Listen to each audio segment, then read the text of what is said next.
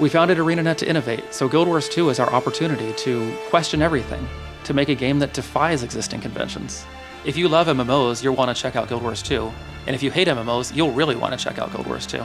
Guild Wars 2 takes everything you love about Guild Wars 1 and puts it into a persistent world.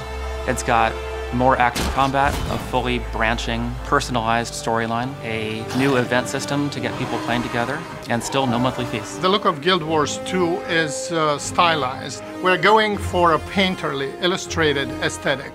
Everything in our world feels handcrafted and artisanal.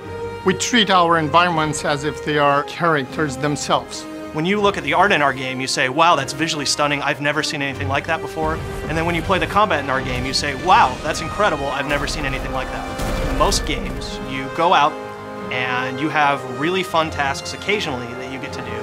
And the rest of the game is this boring grind to get to the fun stuff. I swung a sword again. Hey, I swung it again, that's great. We just don't want players to grind in Guild Wars 2. No one enjoys that, no one finds it fun. We want to change the way that people view combat. As a structure, the MMO has lost the ability to make the player feel like a hero. Everybody around you is doing the same thing you're doing. The boss you just killed respawns 10 minutes later.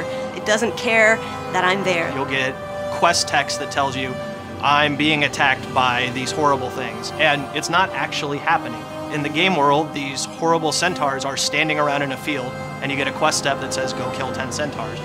We don't think that's okay. You see what's happening. You see centaurs running to the trading post, knocking the walls down, burning and killing the merchants. We do not want to build the same MMO everyone else is building. And in Guild Wars 2, it's your world. It's your story. You affect things around you in a very permanent way. Cause and effect. A single decision made by a player cascades out in a chain of events. You're meeting new people whom you will then see again. You're rescuing a village that will stay rescued, who then remember you. The most important thing in any game should be the player. We have built a game for them.